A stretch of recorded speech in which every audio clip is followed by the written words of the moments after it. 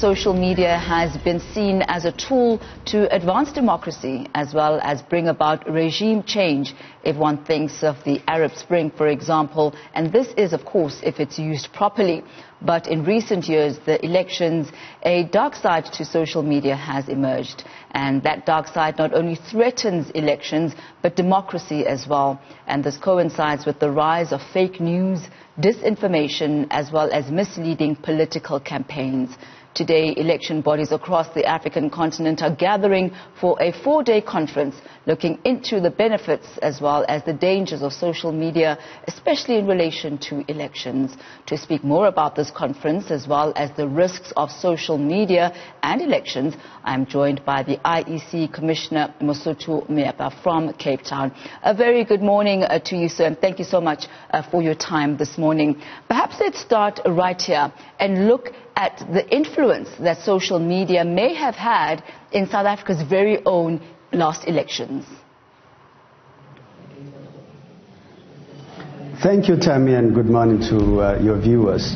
Yes, indeed, social media has been a great propeller of access to electoral information, but it's also been a big challenge in relation to fake news or disinformation being used on that platform. Our own example in South Africa is the elections in 2019, where we saw a proliferation of disinformation coming from, for example, pictures of elections in previous elections, not relating to 2019 itself, being used as though they were relating to the elections last year. We have seen people say things that were incorrect, in fact, completely false, and propelling them as though they were truths.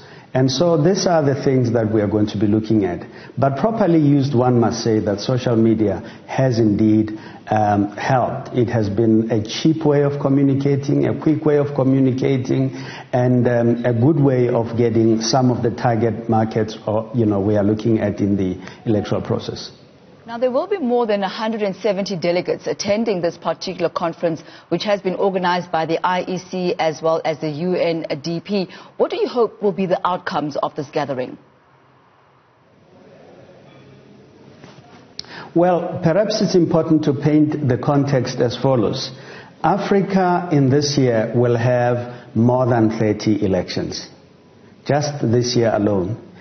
In each one of those, social media is going to be a significant part of the process. And we hope that by putting our heads together in the next 4 days, we will be able to share best practices, to look at what developments in this space we as electoral management bodies could be taking advantage of. But what are the kind of things that we should do to actually channel complaints, information, and genuine information, as it were, quickly and properly through our users, our stakeholders, and voters themselves in this process. That's really what we hope we will do.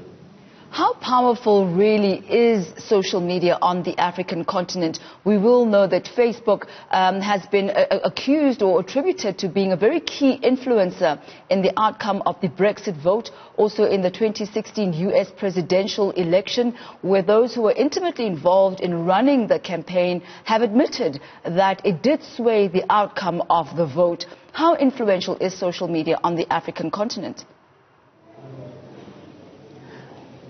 I think it's very, very, very influential, and that's why we are spending time on it.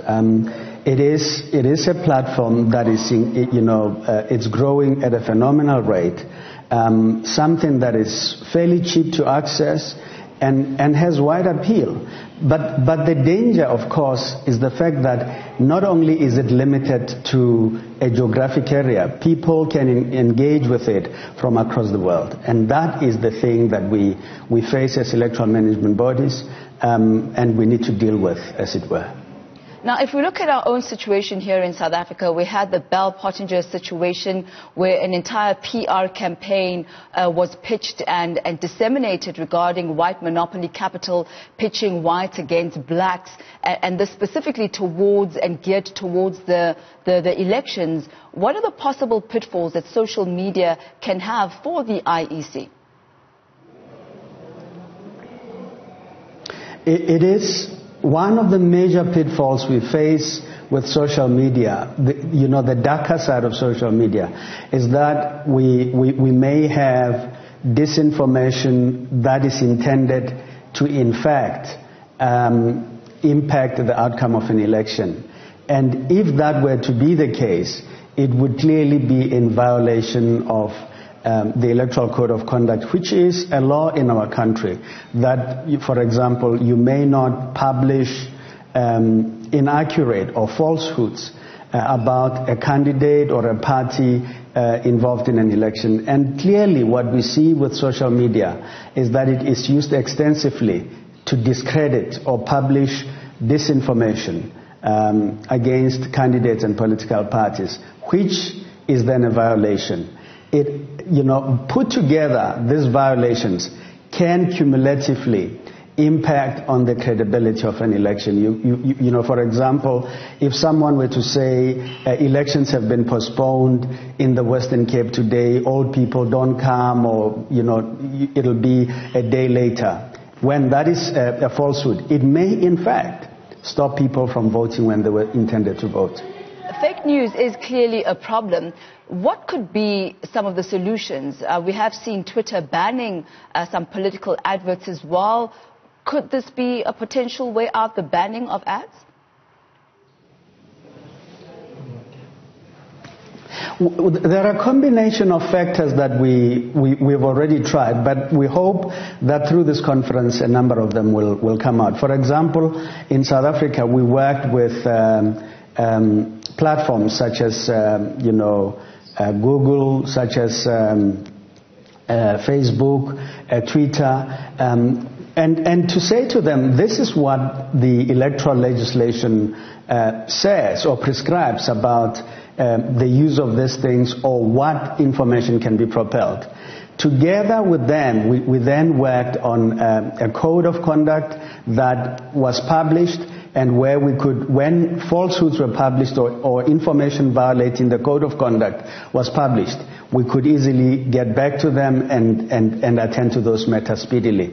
We were able to remove some of the things in time, or to get them to help us resolve whatever challenge that we were facing. And by challenge, I don't mean us editing people or blocking people out, but to the extent that that information was genuine, we addressed it. Where it was falsehoods, that's when they needed to ensure that it was removed. And we'll leave our discussion at that for this morning, but thank you so much for your time, sir. That is Mosotho Moepya there of the IEC, focusing on the conference that's currently taking place in Cape Town.